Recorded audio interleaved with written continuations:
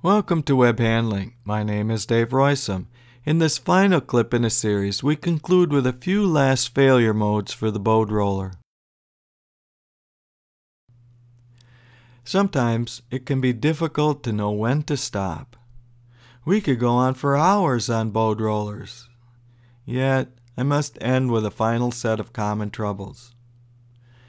Teaching operators how bowed rollers work and how to operate them is not easy for good reasons, as we learned in Web 101.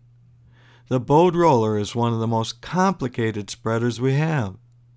Still, this complication may be worth it because it is also one of the most capable of spreaders.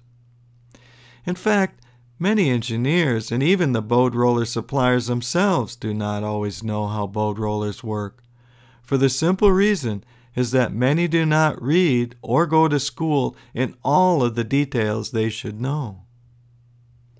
As I mentioned in previous clips, and as we detailed in Web 101, the bowed roller is not a trivial drive design and tuning application. Then we have maintenance challenges, including cover wear and bearing failure, both of which can degrade spreading even when the cover is not obviously worn or the bearings still turn in some fashion.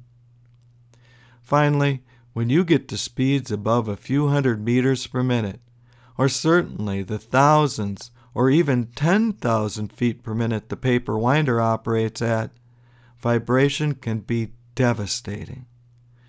The bowed roller is a particular challenge here because, unlike most rollers, they cannot be balanced.